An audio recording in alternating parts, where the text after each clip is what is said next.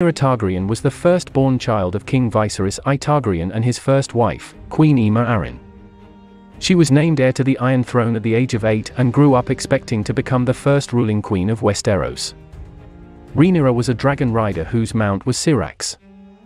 Her claim to the Iron Throne was challenged by her younger half-brother, Aegon II Targaryen, sparking the civil war known as the Dance of the Dragons. The Dance of the Dragons lasted for 2 years, from 129 to 131 AC.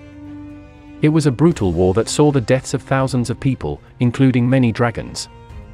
Rhaenyra's forces were initially successful, but they were eventually defeated by Aegon II's forces.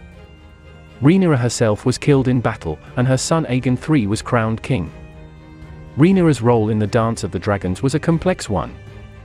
She was a skilled warrior and a capable leader, but she was also a controversial figure. Her supporters saw her as the rightful heir to the Iron Throne, while her detractors saw her as a usurper. The war ultimately tore the Targaryen dynasty apart, and it took many years for the realm to recover.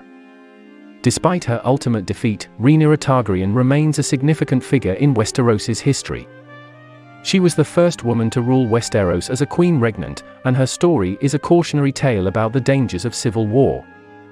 The Dance of the Dragons was a devastating war that had a profound impact on Westeros.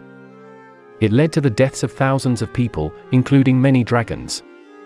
It also weakened the Targaryen dynasty and led to a period of instability in the realm. Despite the war's many negative consequences, it also had some positive effects.